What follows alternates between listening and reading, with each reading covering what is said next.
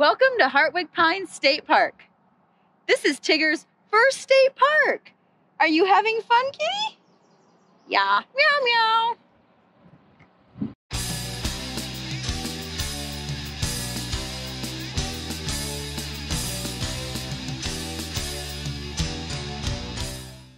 At 9,600 acres, Hartwick Pines State Park is the 5th largest state park in the state of Michigan, and it is the 2nd largest in the Lower Peninsula. It was created in the 1920s by land donated by Karen Hartwick in memory of her late husband, Edward. She purchased 8,000 acres of this land from her father, who actually was part of a local lumber business. And when they were done logging it, she purchased that acreage and donated it to the state of Michigan, specifically to be turned into a park. In the 1930s, the CCC came in and they helped build a couple of the buildings in the logging museum. Again, that was something that Karen had requested be part of the state park that she donated, as well as the building behind us, which was the original visitor center. It's interesting, we're here on Memorial Day weekend, and we got to go into this memorial building, and the lady inside said it was only the 2nd day that it had been open in 24 years. It was the original visitor center. They shut it down, built a new one, haven't used the building for anything but storage since then. Now it's open. They're trying to get everything up and running with electricity again, and they're going to put it to use for something, which is great, because it's really a shame that it's been sitting empty all these years with nobody really taking advantage of it. It is a really cool building, and we think it could be used for a lot of things. There is a little chapel here in the park, and so it'd be kind of cool that you can already use the chapel for weddings, so it would be really neat if you could have your wedding and then come over here for your reception, or even just interpretive programs, stuff for school kids. I mean, there is definitely a lot that you could use this building for, so I'm glad to see it open again. One of the main components at Hartwick Pines State Parks is the logging museum.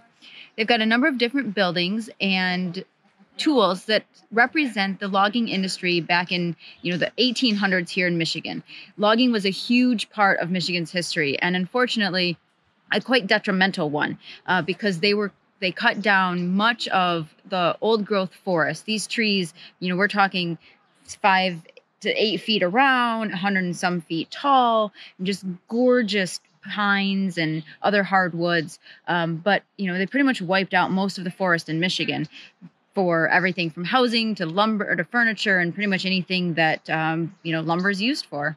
Yeah, a lot of the country was built on Michigan, right? I mean, with Michigan wood and the pines that were here. And you said 5 to 8 feet. There's some cases they said they were 12 feet around. I mean, these trees were huge. And besides the logging museum here, the other thing that's cool is they have an old growth trail where there are trees that were preserved, and they're really pretty. They're really interesting to see them. One thing, if you come to Michigan and you see our forests, a lot of times you'll notice that when they did forest management and replanted trees, they did jack pines and things like that that grew quickly, but they're all lined up like little soldiers. And what's neat about an old growth forest, and the way to really tell one, is the trees are everywhere, right? They're just sort of haphazardly planted because you think of as a forest. They weren't planted, right? They grew themselves and seeded themselves. So that's kind of neat to see that, and to see some trees that are, even though they're large and impressive in the old growth forest that's still here, nothing in comparison to what was here when people first arrived in Michigan. You can see by the placard it says the monarch has fallen. Monarch is a nickname, so it's an eastern white pine. We call it a monarch because monarch means king. This tree was the king of the forest here at Hartwick Pines State Park for many years. What happened to it in 1993 in a windstorm, most of the top was blown off, and there was still some green up there, so for about another 4 years, and then they declared it dead finally when they couldn't see any more green. So at its peak, this tree got to be about 155 to maybe 160 feet tall, and it's about 4 feet in diameter.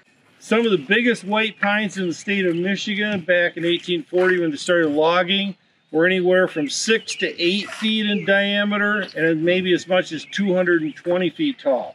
So it's not like this was the biggest tree ever. Just so it just happens to be the biggest white pine, or was, for many, many years here. Now they measured this tree when it died to see how old it was, and they estimated this tree to be about 325 years old. which again means that this tree was living here in the forest before we were even a country, before our first president, all that. This is what most of Michigan looked like in 1840, except for the trees were even bigger. So what he meant by the trees even bigger, this tree that got hit by lightning is a white pine. It's probably about 3 feet in diameter. But again, like I said earlier, they used to be 6 to 8 feet in diameter.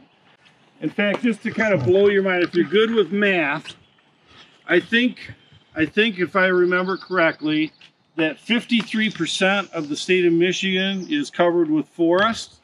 So a little over half of Michigan is covered with forest. But some people have estimated back in 1840 there was 6,000 times more board feet of lumber in the state of Michigan than there is today. Even with the old growth forest here, there is about 49 acres of old growth forest. Originally there was 85 acres, but a big storm quite a number of years ago wiped out most of that. So it was not a man-made disaster in that case. It was, Mother Nature. But unfortunately, I mean, we're left with very, very few pockets of that original old growth in Michigan anywhere, both upper and lower peninsulas. One of the neat things about the equipment that they have on display here is you get an idea of how big those trees were that they were dealing with. Because when you look at the size of the wheels and the carts and the sleds, the things they had to use to move the trees once they were cut, it was incredible. And they have both summer and wintertime equipment because they worked year round. It was not an easy life. Being in a lumber camp, there was a lot of hard work and very dangerous because, remember, they were cutting giant trees down by hand. So they had to deal with a lot of danger as they were doing this as well. You get to see a lot of that here at the museum. And during the summertime, on the weekends, you can find some folks sort of reenacting and doing some demonstrations about what life was like in camp. We got to see a couple folks cooking today. So biscuits and pancakes, or flapjacks as they were calling them. And one of the things interesting we learned was they didn't have a lot of refrigeration. Dairy was not really an option. So everything that the lumberjacks would have cooked with, back in the times they were here, was all based off of sourdough. It's something that we don't really cook with much these days because we do have refrigeration. So just some history that we learned today. And they do those demonstrations mostly on the weekends? I believe that's what they said, on the weekends. Makes sense. That's when most people are here visiting. But if you do, plan to spend some time here, just not only checking out the trail, but the museum part itself. There's a recreation bunkhouse area where you've got the camp store, a kitchen, the bunk beds. Basically, you can kind of see what life was like here. They've got the living quarters where the men ate, slept, did everything pretty much in, 1 or 2 buildings. It was, definitely not the most pristine conditions.